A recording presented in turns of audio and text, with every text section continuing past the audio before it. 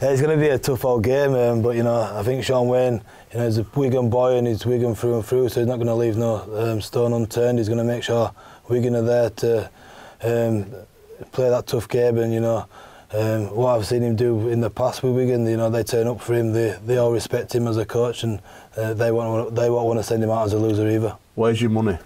If you had to put 100 quid in it now, where would you be putting your money? I'm going with Wigan. You know, there's a few boys leaving, not just Sean Wayne, so they all want to go out on a win. So yeah, I reckon Wigan. Just. Yeah, if you were going to put your money on it, it'd be Wigan money. That would be the safe one. But Wigan, I've always said, are either 8. When they play bad, they're 8 out of 10. When they play well, they're 9 out of 10.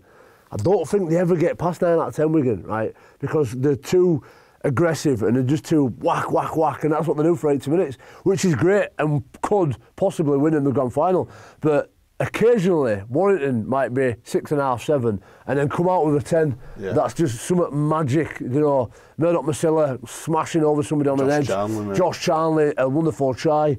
The guys at the back there, a wonderful line, coming up with something special. And they can come out with that 10 out of 10. They did it this year in the Challenge Cup against Wigan. Yeah, 30-0. They've done it against St Helens. They've raised the game when they need to at the right spot. And this year could be their year. I've always said as well that losing the Challenge Cup this year could be the pill that they need to really make it their year and put that saying, that phrase to bed.